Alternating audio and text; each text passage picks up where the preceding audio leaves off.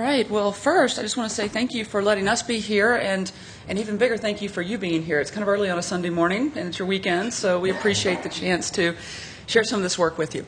I'm going to dive right in. I mean, one of the things we're really going to talk about today is an ongoing effort at Nissan to make sure that they're getting people to engage. And we call it going from the couch to the driver's seat, but really it's about getting people to see it, hear it, touch it. And you're going to hear us talk about a lot about that today because... Go ahead. No, go ahead. Okay. All right. I've got to make sure I don't turn and look at the slide, too, or I'm going to get away from the microphone. A lot of things, before we dive into the actual work, I want to give you just a little bit of context at what's happening at Nissan and why this is becoming more and more important. Because let's face it, we want to do these experiences all day long, but our clients, they have cars to sell. And they have business objectives to hit. And so we've got to make sure that what we're doing aligns to those objectives so that it can be successful. And what's happening at Nissan right now is they are in a big, big challenge to grow market share. Their market share is just under 8% in the U.S. Charles Ghosn at the auto show last week was just talking about how they need to get to 10%. The truth is, their marketing budgets are based on getting to that 10%. If they don't start hitting those market share goals or showing that they're getting there fast, they could get their budgets cut. They could get more pressure from around the world. So it's very serious for these guys to move the cars. Now, it's also important to make money on the cars. They always want to improve the brand. But right now, if you walk around that building, they're talking a lot about unit sales. And so they've had 5 core models that you can see here. They're kind of a little bit hidden, but you'll see them in a second. We're right in the middle of launching. I think we've launched 3 already. Yeah. And these are brand new models, the brand new Altima, the Pathfinder, the Sentra, and then a couple more that are coming this year. And these cars are going to be one of the main things that really helps them hit these share numbers. Now, the thing that's a little bit difficult is in order to hit these share numbers, they need to be able to sell these cars before they're actually available. So one of the big things that they're pushing is pre-sales. And as you guys know, that can be a little bit challenging because we're going to auto shows to reveal vehicles that are not there. We're asking people to go into dealerships and put down money to reserve a vehicle that they can't see.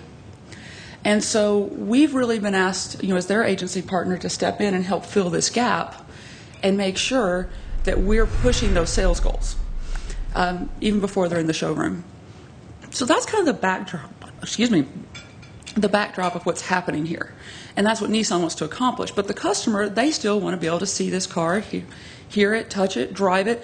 They don't want to, this is a big purchase. They don't want to go spend all this money for something that they haven't experienced and they're not excited about. So that means that we've come up against a big gap between what the customer wants and what the Nissan business needs to accomplish. And so that's really where our focus has been on this work. And the second screen work that we're going to show, we have another example of work that we're going to show as well. All of it is really geared towards getting people to engage, getting them excited, and getting them to really explore these vehicles digitally because they don't often exist in the real world yet. And so that's about bridging that gap. This is just kind of a quick example. When we first started with Nissan a few years ago, we were working on the Leaf. And it was a similar challenge in that we had to get excitement about the Leaf and reveal this car before it was available too. And there was a big focus on clicks and getting people to visit the page and they could navigate with their mouse. But we've really moved beyond that now. And now we're focusing on different kinds of interactions. And a lot of the stuff that we're doing now, it's much more about driving engagement. It's about getting people to navigate with their iPad, using the gyroscope features. It's about also getting them to use their phone, take that car for a test drive. You can drive the car now on your phone. And it's about making sure that even voice recognition is being pulled in. Hasn't launched yet, but we're getting close.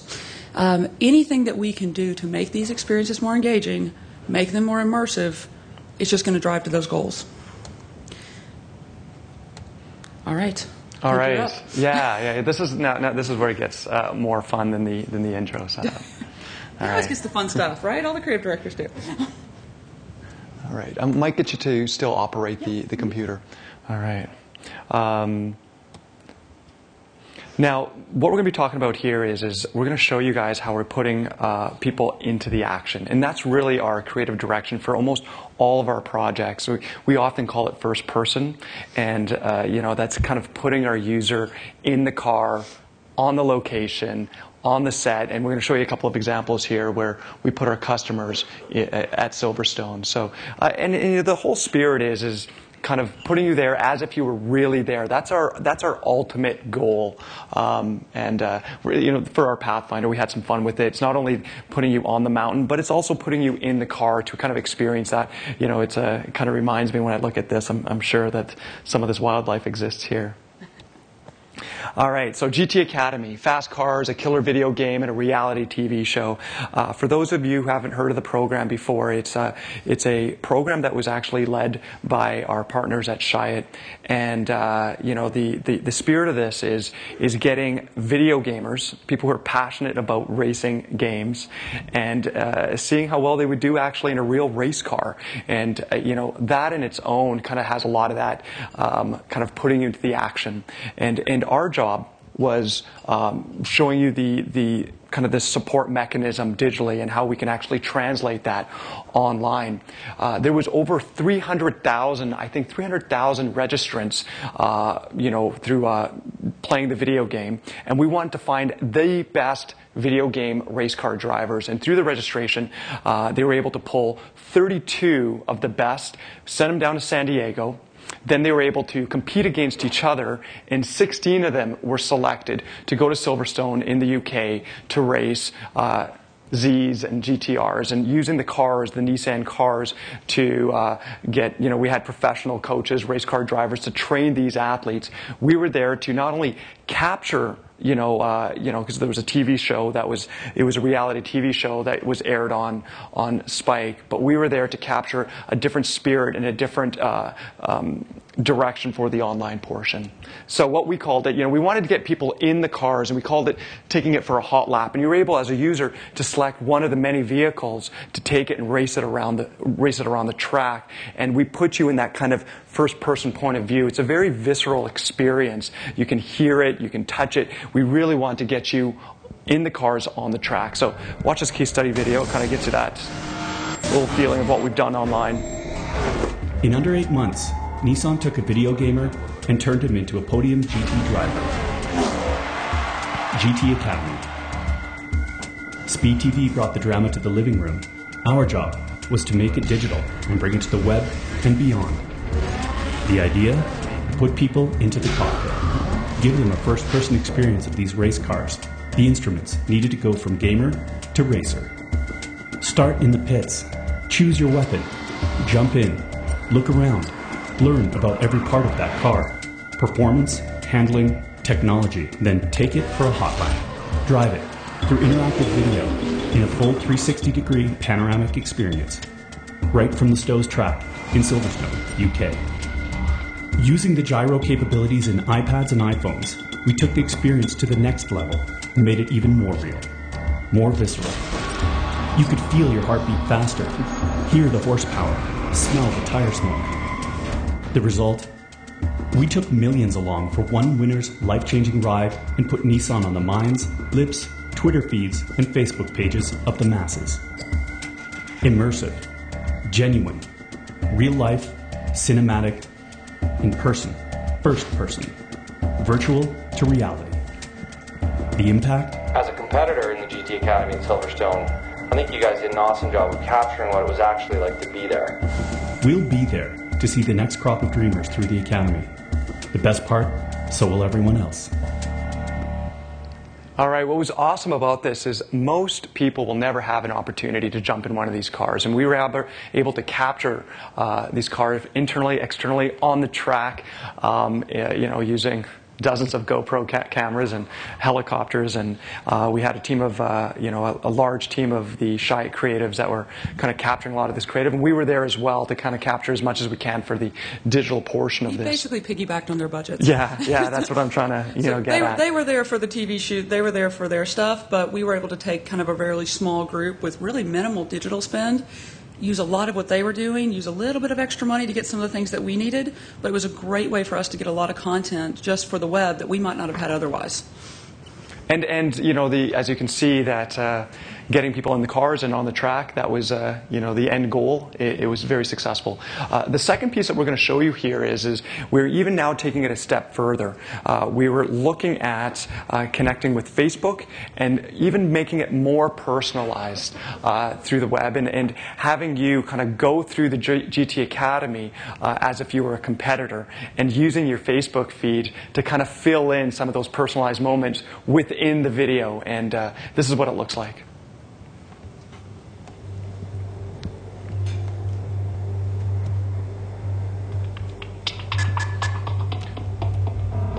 We're using your portrait as the pass. Getting greeted. A lot of this stuff is kind of, we'll show you how it was filmed. Having your name on the jacket. We'll take this helmet home. And Scott Connick is our client, in case you were curious. Race car driver.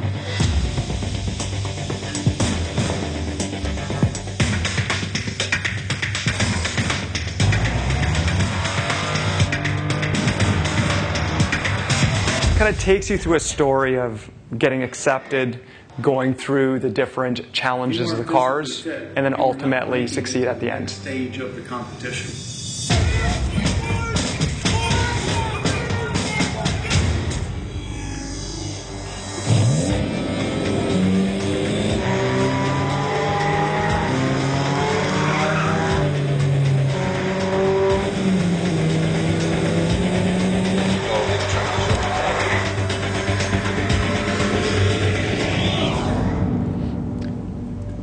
Again, using your portrait to give you the ranks on the mobile. Academy final race.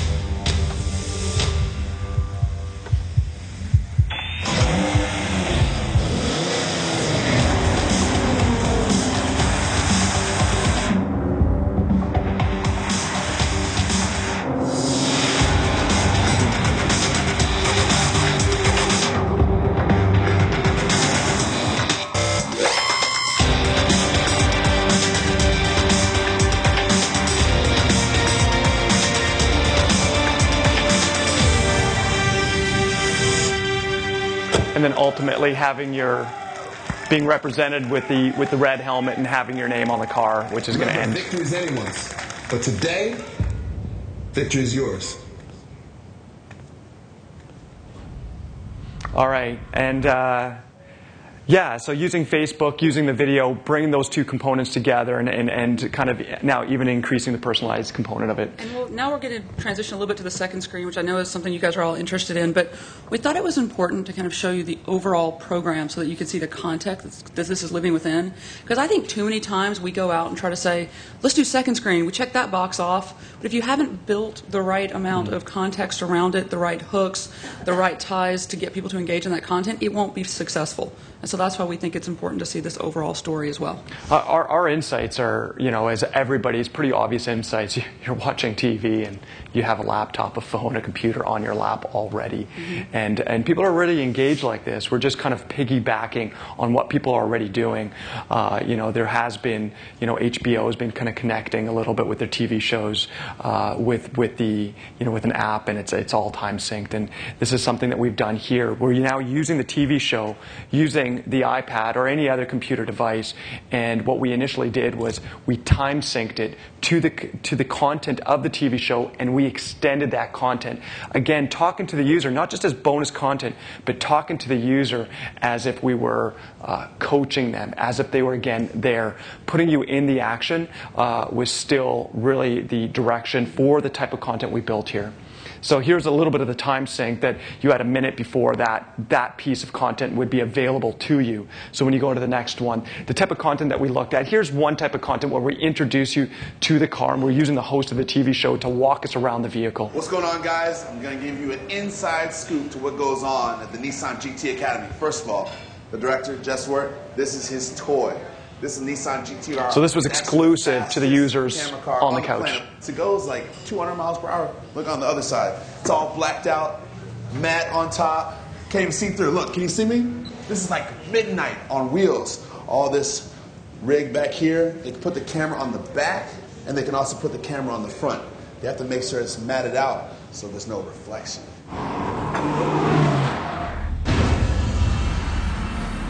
Now, every time sync, we had like 3 or 4 types of components of the type of features we would have there, and they would last up to a minute, minute and a half. And again, we try to time it right by the commercial break area. And we had other types of content where you're able to get involved, see results, participate, communicate with other people who are online, vote, stuff like that, just to participate. This type of content now, this is taking one of the professional race car drivers, and he's now giving you kind of a tutorial of what it takes to be a drifter. This is one of the best features. It's got a lot of engagement. A lot of people came back and watched it many times. It has a very short wheelbase and a wide track, which gives a lot of stability and helps with getting that car to flick sideways and maintain control. I'd say the biggest misconception of we can probably drifting keep going just for the sake of time, unless you guys want to learn how to drift. I can tell you have some inner drifting in you. I can tell. You know what? When we watch that whole personalization piece and a lot of the content we're seeing here today, and when I mean first person, sometimes we mean that literally. We went out looking to shoot this stuff from the perspective of kind of like the GoPro, but that didn't quite work. We needed something a little higher quality, and we were looking at possibly getting it custom made through another shop, and the budgets came back like 25 grand for a helmet. So we're just like, okay, that won't work. So we had our creative teams in-house, and they rigged up, they built their own helmet, attached it with the whole the brackets, and ultimately a lot of the stuff that you've seen where they're kind of running through the mud and being a part of the competitors, we actually had them, there were 16 competitors, and they actually gave him a full suit too, just so sometimes if he was in the set or in the scene, he would be looking like one of the athletes. So he was alongside for a lot of the filming to be that 17th competitor to actually get a lot of the footage that we were able to produce for our customers and our users. And again, something like this, instead of spending $25,000 on a rig, we spent $2 grand to build this. So when you think about that particular footage, we flew a guy over, they let him be there with the action, and we spent $2 grand on a helmet. So it really was not that much of an investment. 'Cause I know that's always a big question whenever we talk about this project is what were the budgets behind this? Yeah. Really a very low investment to get a lot of great content. All right, so a couple of more things about GTA quickly before we switch gears. It's always a little difficult to share results because our clients can be a little bit concerned about that. But what I can tell you is engagement for this content on the site was higher than any other area of the site. We definitely had above average click-through rates, time spent. It's not so much of a true lead driver. We did still have a lot of leads, more than you would expect from this type of content, but it's really more of a brand piece. The Nissan brand stands for innovation. It stands for excitement. It stands for performance. This is kind of their halo piece that they use to prove that. And then they want to say, hey, go check out the Z, go check out the Juke, because a lot of people may not buy a GTR, but it starts to kind of make that connection and then push them into some of those other vehicles. The other thing I would say is we also learned a valuable lesson in that we're doing this again this year, and I think we can get better at some of the integration pieces with the campaign. We learned the hard way that Spike had a lot of the traffic going back to Spike from the media buy. We need to fix that this year and get more of it going to the site. So we did good. It was successful. We're doing it again, but we also learned some good lessons that more integration is necessary to get even more hooks out of this. Yeah, a lot more hooks. So, and then we want to switch gears just a little bit because taking this whole immersive experience just a little bit further, we wanted to quickly show you another project that we've done for Nissan called the Pathfinder Connect. Well, this was as Amanda said earlier, we had a big business gap. They wanted to release a car, but there wasn't a car available, and so from fast cars to no cars, and there's different ways that we can do this, and CG is the natural place to go. But again, we're looking to really build on that engagement and make it far more immersive. Now, for this particular problem, this car was going to be launched at the auto show, the Detroit Auto Show. Was it Detroit or Chicago? I can't recall. It was supposed to be at Detroit, and they moved to Chicago. And they had no car to unveil, so they're probably going to have some photos up, some CG photos, but we thought that we could do something that allowed the user to really get a better sense what this vehicle is all about. And we got in conversations with Microsoft, and we partnered with them with another partner that helped us build an incredible experience. And so we created a vehicle, and we wanted this one. We really stepped towards where, again, it is video, but it is interactive video, so to speak. And for those of you who have Kinects at home and play video games, that's really what inspired this. It is the full motion. It's the lean of the body. So if you want to actually look to the left of the car, you move left. If you want to look to the right, you move right. If you want to kneel down and look at the tires, you do that naturally.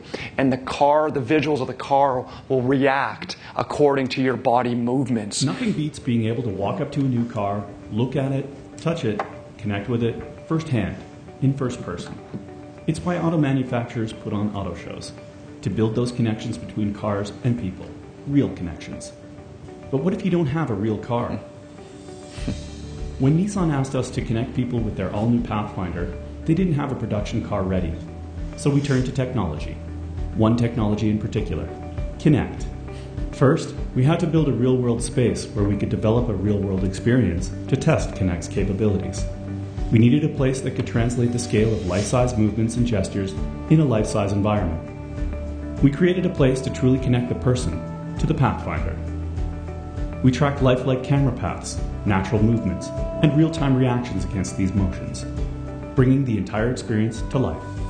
We calibrated head placement and hand and arm gestures to move around, climb inside, and enjoy it from every seat, just like you would if you were at the dealers, or in this case, the auto show, checking it out for real. Crouching to see the tires, popping the tailgate, playing with seating and storage options, and walking around to see it from every angle. It worked, taking the idea of a virtual walk-around way beyond virtual, creating a real way for people to connect with something that wasn't real at all, in a medium they'd never considered, in ways they'd never conceived before. What we have here is, again, the world's first application of Microsoft's software development kit, and essentially using the Kinect technology, which are in millions of households, and tying it directly to our products, in this case here, the all-new Pathfinder concept.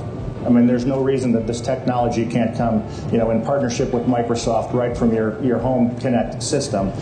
Again, using visual images that allows you to fully experience the vehicle before you go and physically shop for the car at a dealership. It's some of the things that are our goals is to bring the feature sets as much as as to the level that we usually have on our campaign sites or our sites that allow you to fold down the seats and look at the configurations and pop the doors and really explore the car inside and out from every feature angle. And with this, we're able to do that with your body motions, your hand gestures, your head gestures, even your leg gestures. You're able to experience the seats folding down and the different types of configurations, opening and closing many of the devices of the vehicle. And this also led to this being put in 16 dealerships as a way to drive pre-orders for the vehicles before those vehicles were actually available in the dealerships. And they were very successful from a PR standpoint, which wasn't really what we were going for, but it drove a ton of traffic into those dealerships. And a lot of the dealerships that had them also sold quite a few cars with it. But we did learn that sometimes automotive dealerships are not the most technically progressive. And you cannot imagine how many phone calls we got about how to hook up Wi-Fi to those kiosks or different things like that. So that part was a little bit challenging with it. And kind of in closing, so I know we're running close on time, one of the things really, video to us is becoming a way, it's a tool. It's a tool to put people into these experiences, to activate them, to get them engaged, to help close this gap between what Nissan's trying to accomplish and what we know those customer needs are. And we wanted to take a few minutes just to think about how this could apply possibly to your businesses, just as takeaways. And really, the biggest thing I think is making sure there's an unmet need to fill. It helps. There was no car. The Pathfinder Connect was beautiful because there was no car there. If there's a car right there, walk over and open the door. It's not about doing something because it's a gimmick or because it's cool. It's about doing something because it solves a problem. Also, the emotion part is so important. I think that's very clear with GTA. It gets you excited. You care about that vehicle. You want to learn more. It gets your heart moving a little faster, wakes you up. We want you to feel something. So we look at video and audio as a key components to many of our experiences because at the end of the day, purchasing a car is very emotional and we want our customers to feel something. And also just making sure that it's taking place on a personal level. This is a huge advantage for us, interactive though. When we look at video, it can be passive, but it also can be interactive. And because we're on the web space, we really look at ways to make it digitally worthy. And so we're looking to tell these stories and looking at our tool set to be more than a passive experience. We're looking at what's our hook and what's going to actually create more engagement with our customers. And last, just thinking beyond clicks. Clicks are easy. What more can we do? How do we take advantage of the new technology? How do we make sure that we aren't becoming stale and that we're continuing to push forward the same way the technology is pushing forward? And we thought we'd close with one of the best first-person experiences that we've all seen recently. Sometimes you just got to take a leap and go for it. So, great. Thank you, Amanda and Steve. Anybody have any questions on this? Yeah, John. Hi guys, thanks. That was really interesting. I'm John Wolf from Cary, New York. Can you talk a little bit about how you actually got people to go to your experiences? Because that's probably just as important as the experiences itself. Yep. A lot of different things.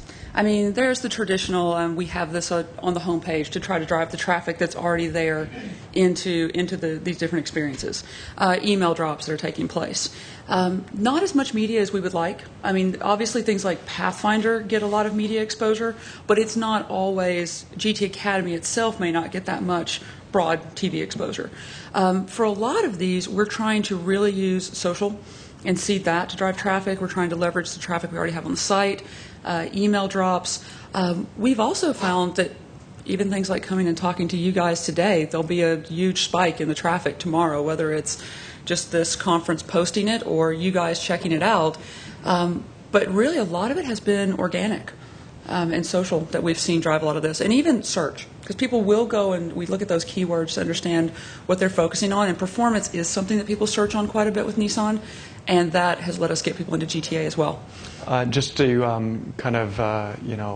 remind, for the second screen experience, it was tied to the TV show. So the TV show did have those snipes that popped up 3 times a show, and that was to allow users time and remind them to go to. What kind of scale were you able to see? I know I'm sure you can't give us numbers, but in terms of, I mean, that's one of the initial worries about second screen is really how many people want to do this. And when you even when you're even using the TV content itself to flag that experience and invite people in, what did you learn about how many of these people you can get? We got quite a bit. What we learned, though, was, like, one of the reasons I mentioned the drifting being so popular, people were curious about that. So when the call to action was learn how to drift, I think that drove a lot more engagement than just say, who's your favorite driver?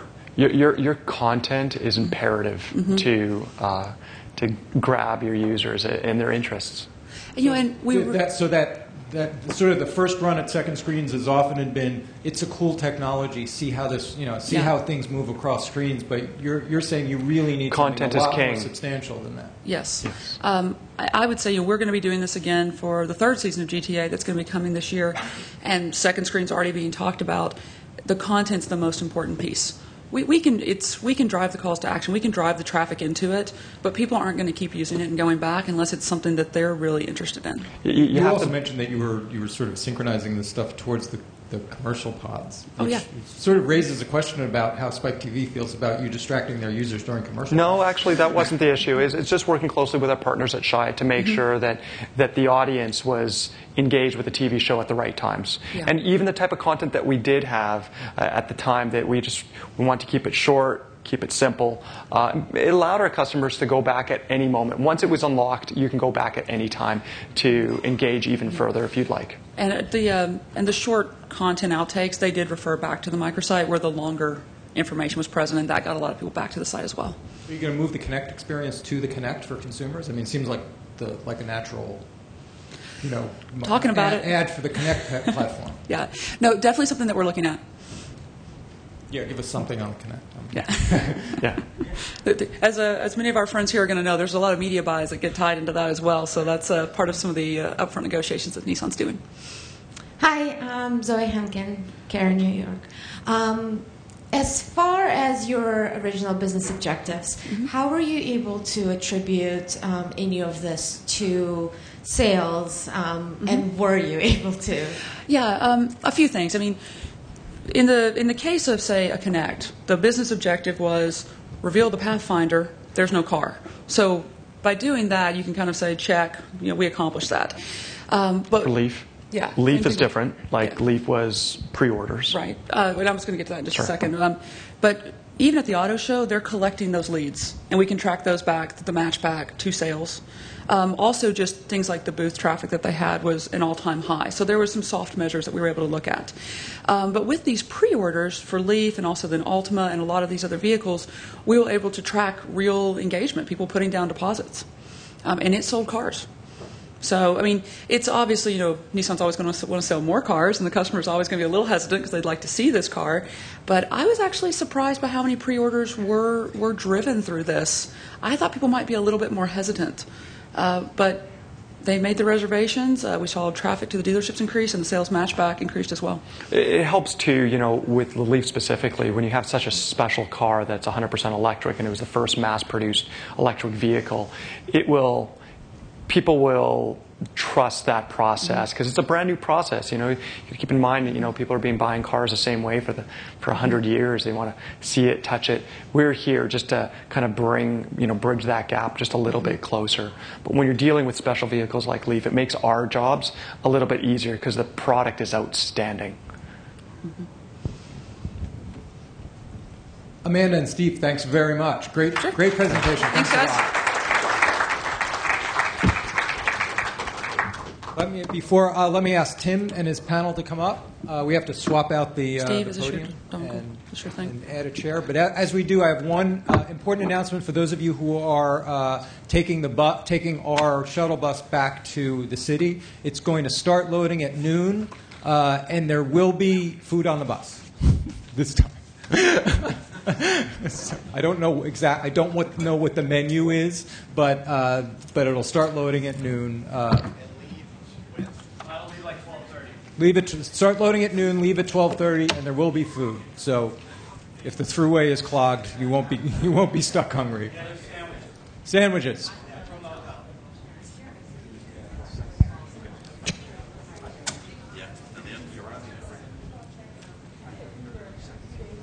Let me do a quick straw poll of over-the-top boxes that people have. How many of you still have a Google TV attached to your TV at home?